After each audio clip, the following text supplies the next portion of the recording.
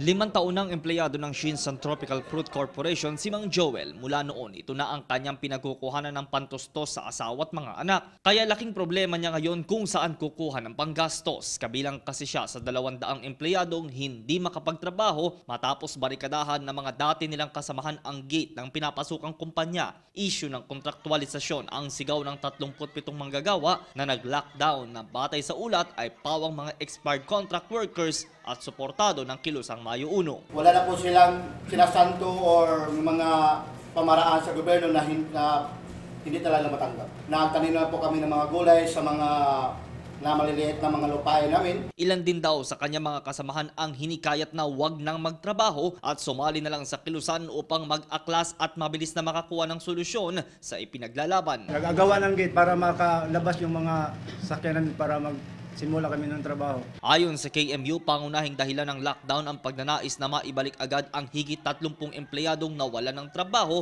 dahil sa endo, sa ilalim ng kondisyong gawing regular na empleyado at may direktang pasahod sa kumpanya. Dahil sa pag-aklas, malaking halaga ngayon ang nawala sa kumpanya na aabot sa $200,000 kada buwan o 7,000 banana boxes per week at pagkabulok ng mga produktong saging na handa na sanang i-export sa Japan, Korea, China at Middle East. When you ask them, they said, why you did not talk to us?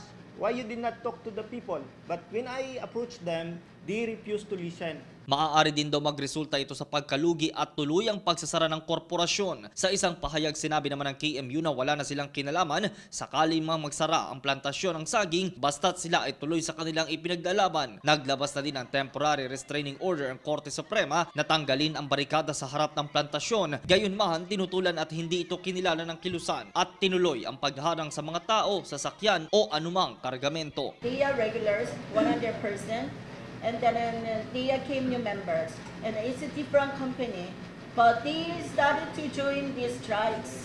Although we just keep asking them to come back to work, but they refuse to work. It's because they were members of the Yes. Diin pa ng KMU, dapat paigtingin ang pagbabawal sa labor-only contracting. Tingin naman ng mga naiwang empleyado, magkaisa na lang at pagtulungang resolbahin ang usapin. Finalo up na din sa tanggapan ni Special Assistant to the President Secretary Bongo ang sulat ng mga apektadong empleyado. Nanawagan din ang magkabilang kampo kina Pangulong Rodrigo Roa Duterte at Labor Secretary Silvestre Bello III para sa proteksyon sa kumpanya at empleyado na siyang daan para din makapagbenepisyo ang iba pang foreign investors na nais mamuhunan sa ilalim ng Duterte administration. Para sa PTV News, Julius Disamboron, Davao City.